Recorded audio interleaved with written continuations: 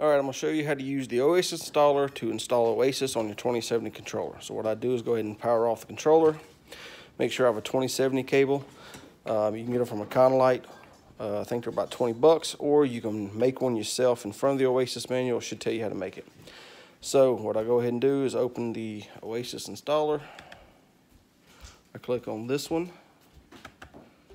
Alright, you will need admin rights to your laptop, or you won't be able to use this installer. So give it a second, it'll pop up. We go to COM settings, port, I'm using port 3.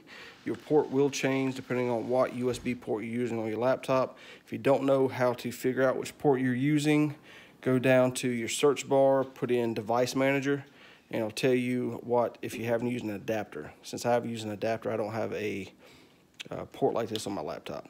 All right, from here we go to download, hit OK, hit start. Now a menu will pop up. Now from here we're going to hit OK, give it a few seconds, power on, and then we'll have this $sign. That means we're in terminal, we're in kernel, the installer's working. Just let it do its thing. Now there is times that sometimes this installer is kind of finicky, sometimes it won't work, and it's nothing that you've done wrong. You just have to exit out of everything, return the controller off, try it again. It's just kind of finicky, but that's it. Oh, another thing, if you're trying to reinstall, I always suggest reformatting the R0 drive on your 1B, 1E. I made a previous video on how to do that, but anytime I reinstall software, I always format that drive. But that's it.